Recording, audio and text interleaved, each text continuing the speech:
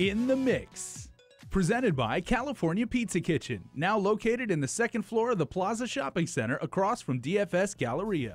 Hi, everybody. I'm Sabrina Salas-Matinani. Welcome to another episode of In the Mix. We are switching things up. I am totally geeking out in this report because I recently had the opportunity to check out this new technology that's being used to control the brown tree snakes on Guam. And this is being done to actually restore our native bird population. Here's a look at the ADS, is the Aerial Delivery System. There's an estimated 2 million brown tree snakes on Guam. Many of you may say, well, I haven't seen any. According to Guam's USDA Wildlife Services State Director, Robert Goose Gosnell, they're here. They're everywhere. Okay. They're in the city, they're in the jungle, we catch as many in the city as we do in the jungle.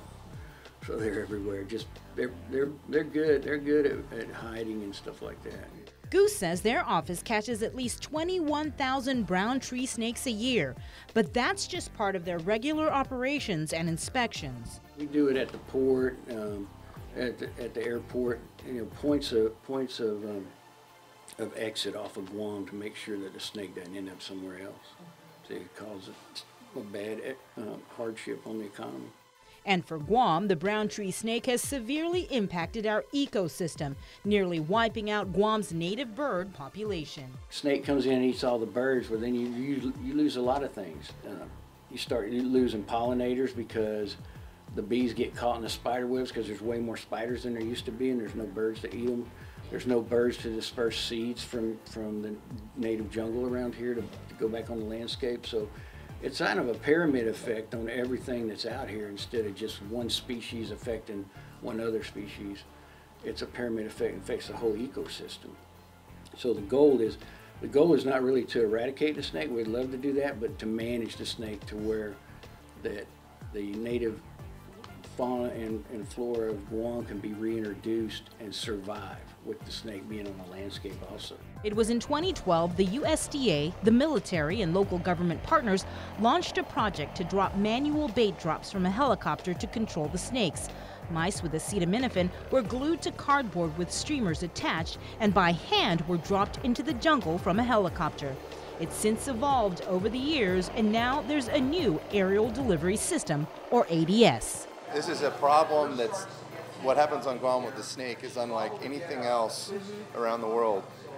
And so the solution had to be like something unlike the rest of the world too. Recently, Joint Region Marianas and the USDA Wildlife Services completed its latest brown tree snake aerial bait application over the Habitat Management Unit, or HMU, at Andersen Air Force Base using this new ADS. The HMU is a 55-hectare block of native limestone forest. It is surrounded by a chain-link fence fitted with a brown tree snake exclusionary barrier.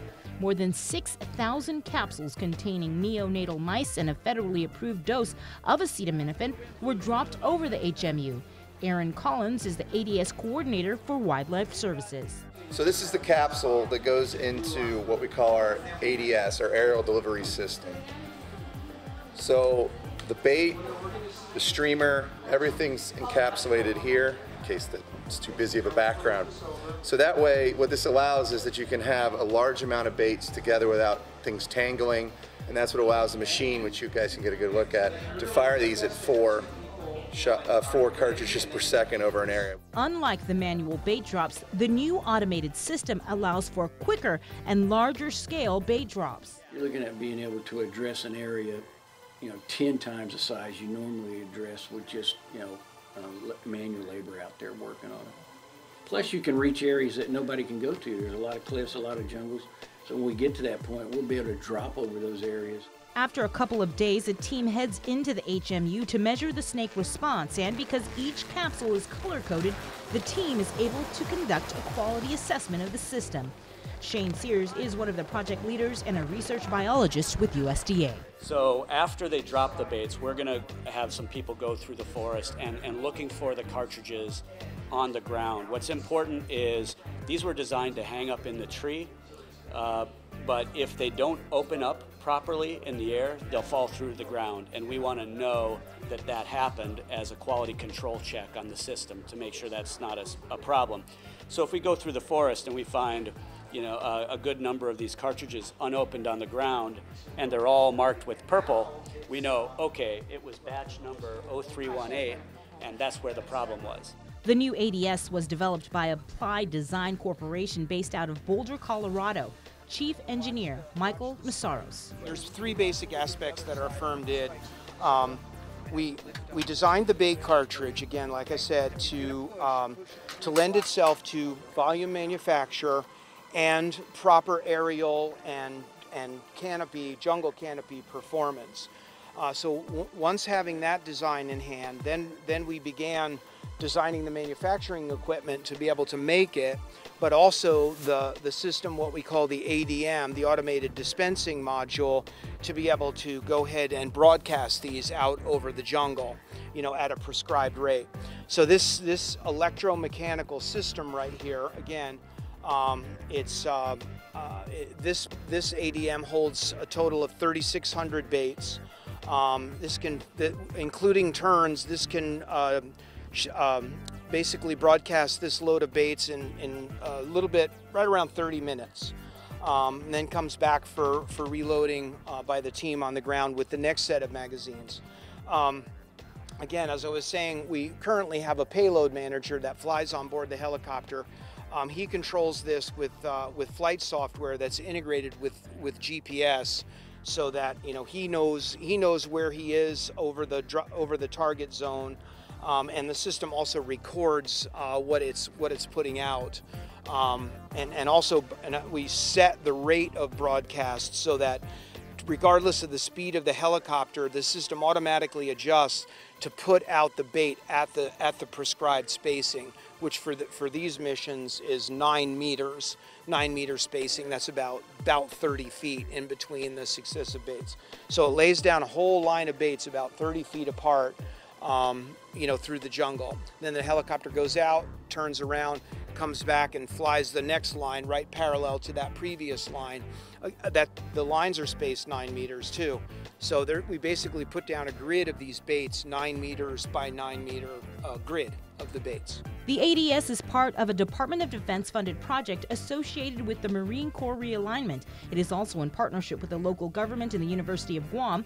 Mark Hall is the program manager of Joint Region Marianas' Brown Tree Snake program. The evolution of the automated delivery system is a big step forward for landscape suppression of the snake.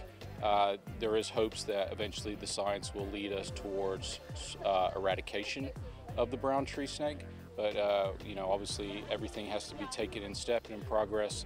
The science has to help inform us, but the Navy is very happy and willing to support these efforts along with our other partners, including USGS, the Marine Corps, U.S. Fish and Wildlife, and the group of us that are invested in providing conservation efforts for threatened and endangered species on Guam. Part of that group is the Guam Department of Agriculture.